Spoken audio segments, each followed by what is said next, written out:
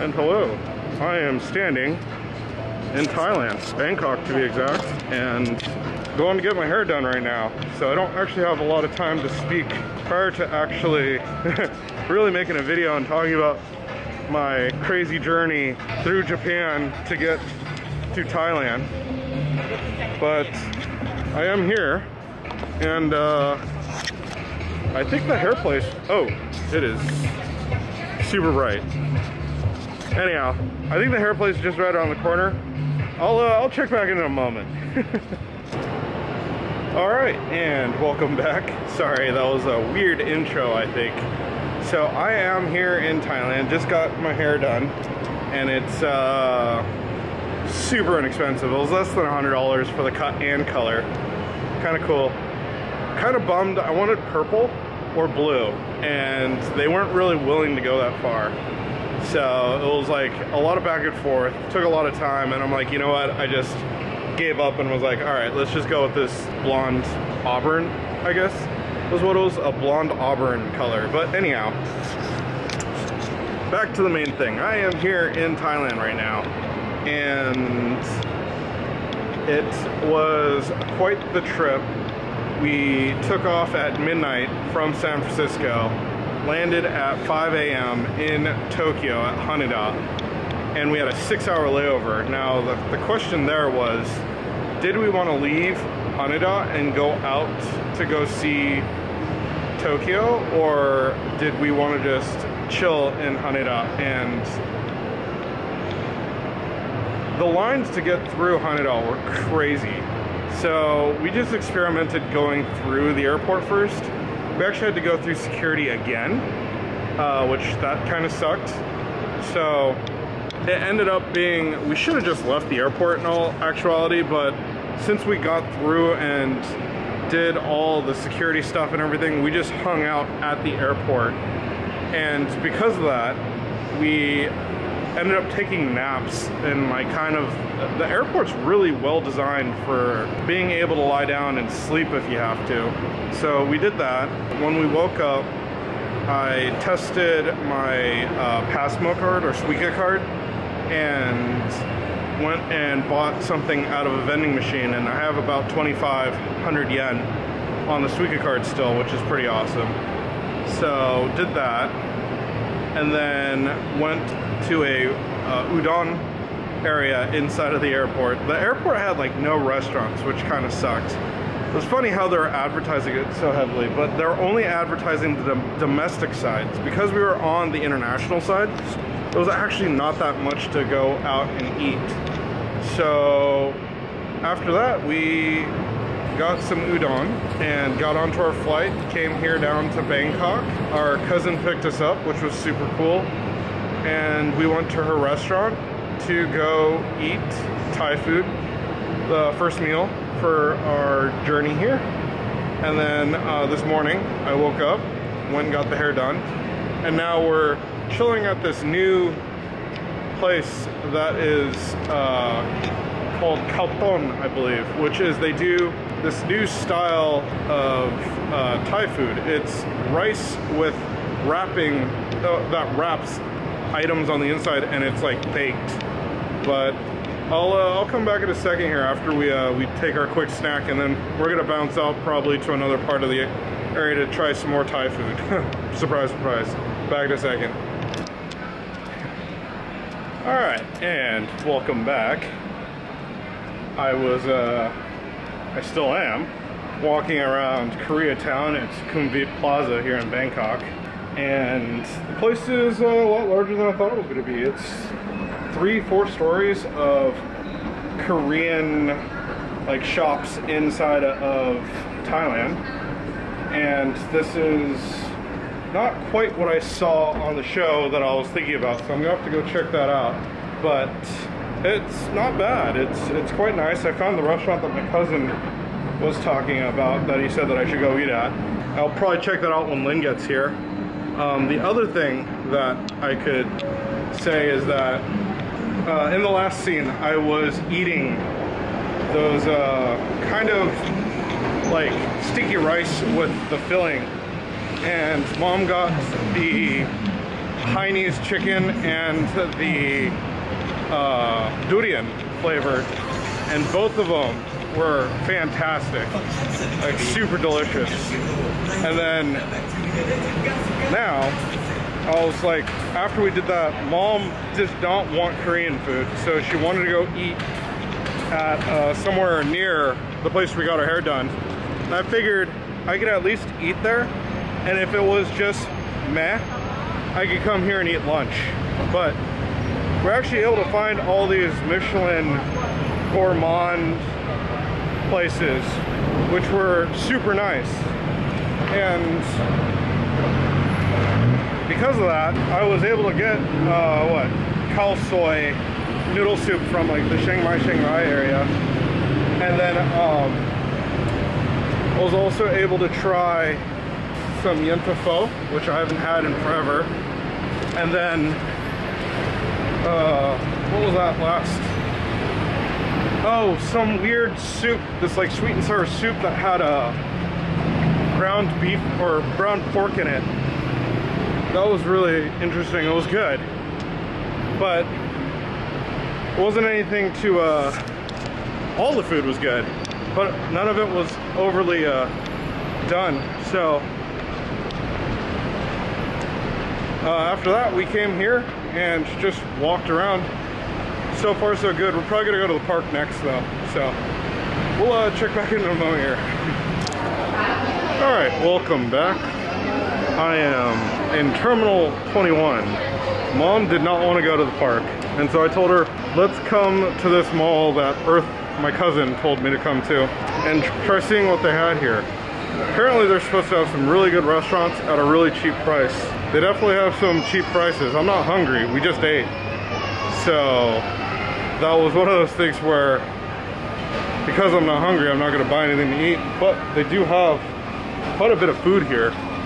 And not just on this floor, they actually have it on this floor, the 4th floor, and the 6th floor. And the big thing about Terminal 21 is that all of the floors are city themed. So like we went to San Francisco, that was the 6th floor, that was the last floor with all the food on it. I think it was actually 4th, 5th, and 6th floor. And then there was a Paris floor, a Tokyo floor, Istanbul floor, and each one of those floors actually had something that was kind of like related to what it was. So meaning the decorations were either styled like Japan or like Istanbul. I mean, I actually don't really know that area, so I couldn't really tell you. And then Paris was Parisian, and San Francisco, they had like Pier 21 instead of Pier 39. They had the Fisherman's Wharf area. The whole market area was to look like you were at San Francisco or in San Francisco. And they did a really good job here recreating the look of making it look like you're in the city that you're supposed to be. I would say this is probably the only exception, is the first floor right here that I'm on, or the ground floor I think they call it. There is no rhyme or reason to everything, and right now it's just a market and like convenience stores, bookstores. It's just a variety of things. Now, although each floor is themed, the theme has nothing to do with the stores on the floor. So the Tokyo floor, I don't have any photos because it was just all women's underwear. Like, there's no reason for me to walk around filming people buying underwear, but that's what it all was. It was just like all fashion in that sense. And then London, that was another floor that I went to. That floor was all styled to have like tech and toys. So that was actually really cool to walk around. But I think Mom has a dinner party that she has to go to after this, and I have to debate what I want to do after this because I got a bit of time. I was thinking too many things. There's too many things that I want to do, and I don't know if I want to do it with the time that I have remaining. So we'll check back in a moment before we figure out what I'm gonna do. All right, so I am at Benchakitty Park. Benchakitty? I don't actually know how to say the name. I actually just know that that's how I read it when I was looking at the name. It was pretty funny. But this park is like fantastic. I'm actually kind of on a boardwalk deal right there. I don't know how much you could actually see behind me, but it's all just like water and land, and it's a ecological site where they're trying to have in the middle of the city some kind of green areas where everything is done naturally, is what I read, where they're like having bees pollinate everything, and the fish and the whole ecological system is supposed to run itself. Now, that being said, there are different parts to this area. Like right over there behind me, there is a skywalk, and currently right now there are so many different things going on. I literally just ran across some sort of ambassador for some fashion brand. She's doing a photo thing and touring Thailand, so she was here taking a few photos. I kind of got stuck behind them and was like waiting and waiting and waiting because I didn't want to ruin their photos. But they had like some government official walking them around saying like this is that, and it's kind of where I got most of that information from, because they were talking loud enough to where I could hear them, but softly enough to where they're not disturbing anybody else. I literally was just right behind them. And then I finally got a chance to get in front of them because they were going on the skywalk, and that's literally what I wanted to do, was get onto the skywalk. So wanted to swap camera, or swap hands. And so, that being said, I was able to get in front of them and walk out towards the boardwalk area. I don't know what I'm actually walking on right now, but it's just a path that's like right above the water. Now the water levels are a lot lower than in other photos that I've seen of this place, so I don't know if there's some sort of drought happening here, because the water at my cousin's house is like so high. We're worried that it might flood into her portion of the housing. Another real cool thing here is that they put these observation posts. There's benches underneath what I'm standing on, which is what I set the coffee cup to change hands on the camera just now, but gives you just a little bit better of a view of what is going on. And there's actually another one right there behind me. I can't see it on the screen. It's too bright, but it's somewhere there, and it's kind of neat. There is a boat in the water right there. There you go, right there. So I don't know what that's for. They don't do rowboat things or anything along those lines, but my cousins were telling me that this park was really cool and that it was actually worth coming out and checking out. So here I am. Mom has to go to a party, so we actually separated after the Terminal21 deal. I'll probably bring Lynn to both here and Terminal21. Terminal21 was just that amazing, and the Siam Paragon wasn't that all that impressive to Mom. So yeah, just been walking around. Oh, when I first entered this place, there was a huge like lake or pond that went like along the complete side of this place. So that was pretty impressive, and there was a ton of people doing exercise over there. That's actually kind of like, in order to enter this place, I had to pass that.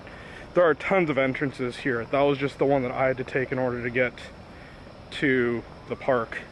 And yeah, I'm actually kind of curious what I'm going to do next. I looked up what time sunset was. It's actually, sunset's pretty late around these parts. It's like 6 o'clock. You know, it's the middle of January, so it's kind of nice. We'll see what's what though. And I might just go meet up with Mom at her party to get dinner, rather, more food. But that might be nice. And then I'll probably just continue walking around here for now until I figure out what's next. So check back in a moment. Alright, and welcome back. Gonna go ahead and end this here. I finished up at Benchakitty Park and was walking back via the Skyway to the nearest train station, which I believe is Asok. And I realized I was there at dusk, so they actually lit everything up, which is pretty cool. And oh, before I left, I think I didn't get to mention, I walked through this sports hall that they had. They had this whole hall set up for sports and stuff. It was really kind of creepy, actually. It was a warehouse that was hollowed out, and then in the middle of it, they kind of knocked down all the walls and put a like jungle gym type deal. But it was cool at the same time. And then after going through that whole area and checking out all the different kind of like sports that they had in the area, I walked over to the mangrove section of the park, which mangrove in my mind was a little bit different. I think of like trees with like a bunch of legs that go into water. These were more like really tall lilies. I don't know. They called them mangroves though, so it is what it is. I walked through that area. And that's kind of where I just like sat down and tried to figure out what I was going to do next, and I realized that it was like past 6 and sunset was about, I think, like 6:08 or something like that. And so what happened in the end was I decided that I'd just come back to my cousin's restaurant and meet up with Mom and her friends and have dinner here. I called first, and that's actually what pushed the decision, because I was getting hungry. It was a little bit past 6, and I still haven't had that Korean food that I was trying to get over at like the little Koreatown.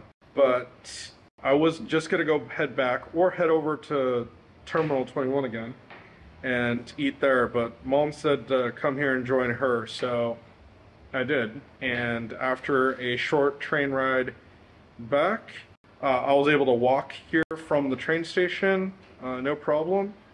And yeah, met with Mom's friend, had a good time, dinner was great, and I think this is where I'm gonna end tonight's vlog. So we'll see you in the morning.